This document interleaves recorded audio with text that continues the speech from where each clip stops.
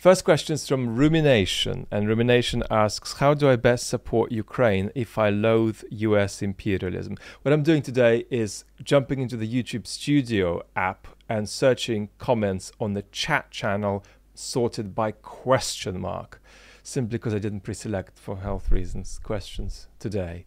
But this could actually be interesting, so let's see how we go.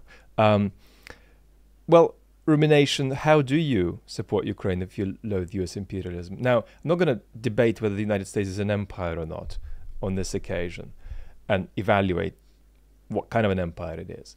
But if you have an allergic reaction, then I can't help you.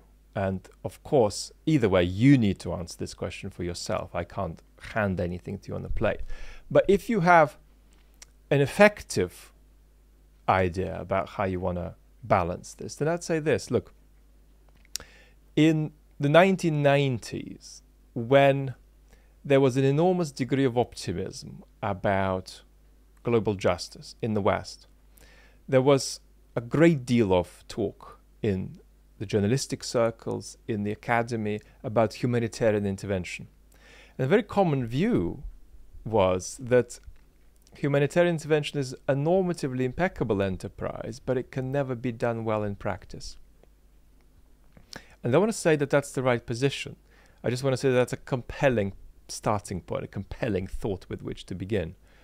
And so what does that mean? Well, it means that you're not going to get anything that doesn't appear grey, messy, compromised, unless you have a global government. And you ain't going to have a global government with human beings living under very different cultural conditions, being run by very different kind of polities that are plural, polities that contain a great deal of conflict within them and between them. So there isn't going to be anything clean that you can touch in foreign affairs unless you have a kind of benign global government. So everything is going to be a matter of engaged, practical judgment that's not going to survive a kind of aesthetic or identitarian or expressive aversion to partly compromising yourself. So that's one thing I'd say. Let me tell you that there's a human error that humans have always made, and Aristotle picks up on it in the Nicomachean Ethics when he talks about Plato's form of the good, and he says, look, a white thing isn't any more white if it's white for a single day than if it were white for an eternity. So just because we may need to reject a maximalist version of a certain idea does not mean that idea dies in more modest, more resolutely modest forms. So it's very important to not jump from the idea that a certain kind of political formation does bad things to the idea that it can never be supported. So this is very, very important to not have this all or nothing approach. And beyond this, I would say be careful with causes. You know, don't end up saying daft stuff, which I'm not saying you're saying, like the US support of Ukraine is a product of nothing more than the interests of the military-industrial complex. These kinds of claims need to be sustained causally, and they're cheap to make, and they have a place, but it's important that that place is taken seriously. Now, Google Day asks, since this is another philosophical question, I'm going to be brief for now. Google Day asks, does presenting a coherent alternative vision of what you want to happen give you the best chance of getting others to adopt that vision? I'm thinking about the recent climate action of Just Stop Oil, but I'm also thinking of the extraordinarily unproductive, methods of violence, intimidation that Russia is using in Ukraine. Surely methods like that can't work. So I'm just wondering what methods are most effective for persuasion. the methods that are most effective for persuasion depend on what kind of political and cultural context you're in. So let me give you an example. If in the UK today, the government comes after me and I have a truthful and sound argument about why they're mistaken, I have a pretty good chance of standing my ground successfully. So that's to say that I'm in a particular culture where the odds that a truthful position will win are not incredibly great, but they're pretty good. In Russia, if I am taking a truthful and valid position against the Putin regime, the regime is going to come after me anyway. In fact, it's going to especially come after me. So when somebody comes and knocks on the professor's door, smashes the professor's spectacles, a professor's claim to truth here is going to only have weight in very particular and relatively privileged cultural circumstances. So what's the philosophical consequence of this? Well, that an argument that's a good argument is better than a bad argument, but only as far as arguments go. And very often it's not arguments that persuade people. There's a lot more to say about this, and we will talk about this, but I think this is just a tiny snippet to give now. SofieAndME asks, are the Russian people colonized or did they self-colonize? I have a problem with shifting a narrative away from a repressive totalitarian regime that impacts its own populace onto explanations that are about external forces.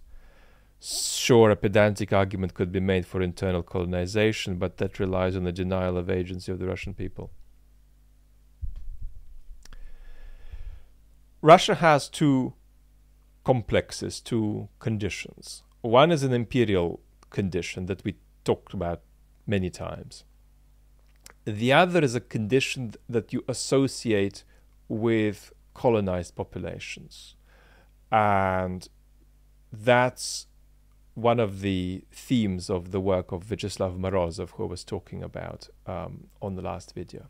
And the argument there is that, look, we've got to look carefully about where this sort of feeling comes from in Russians, that they're second-rate, that they need to assert themselves, they need to prove that they're really the equal of, you know, other cultures and other polities in the world.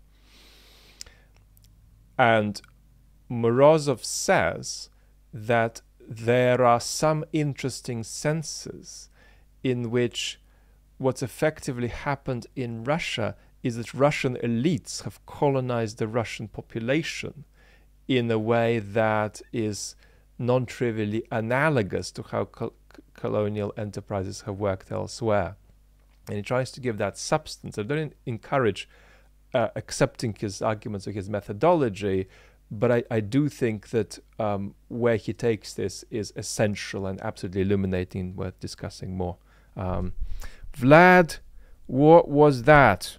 At 3:12, the pleasure of doing bad things, your left eye. Look at yourself. What did you mean? Are you a closet evil? Are you closet evil or close to thespians? Building a character, all that racket, should I fear you? Okay. So what happened in the last video is that I probably went like that I've gone like that every time I've talked about the joy of doing evil, and I've talked about that symbol Z. So no, that's not. Somebody below is saying that that's because I've got a health condition. No, it's nothing to do with my health condition. It's that it's very important to not think that bad people are unhappy. Yeah? It's very important to understand that humans have destructive energies, destructive capabilities that are just as real as their creative capabilities. And what that means is that it's a terrible mistake. Here are some people doing bad things, and that's because they're trying to be good but failing. So this is sort of thing that Lex Friedman loves to say on his podcast about Vladimir Putin, that, or at least imply, that Vladimir Putin is trying his best for his country, but is just failing very bad. And I think that's an elementary misunderstanding, not just of Putin, but of human psychology. And no, I'm not going to stick that into Lex because I haven't watched enough of it, of what he said. So that's just a snippet observation. I'm not making a deep objection to him. C.B. Johnson. What can we learn from the great 19th century Russian writers about Russia today? If you're talking about the politics, then my instinct is to say nothing. And to, I mean, it's much more complex than that, but in a cartoonish sense, nothing, because it's very important that we reduce the degree to which we take Putin seriously when he quotes 19th century Russian writers. We shouldn't. There's a completely exploitative political technology relation. There is so much more to say. I appreciate about your important question. I hope to deal with it. Do you have any hope for Russia's future? Yes, of course. There is hope for Russia's future even if the Russian state disintegrates.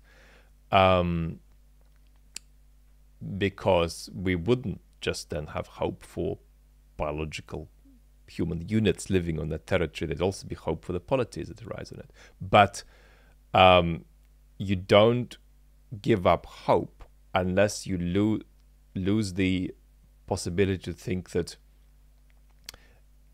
there is hope that there will be hope in the future. Yeah. So when you've really lost is when you no longer hope that there could be hope in the future. It's not a completely hopeless state if there is no hope now. It's a hopeless state if you know there couldn't be hope in the future.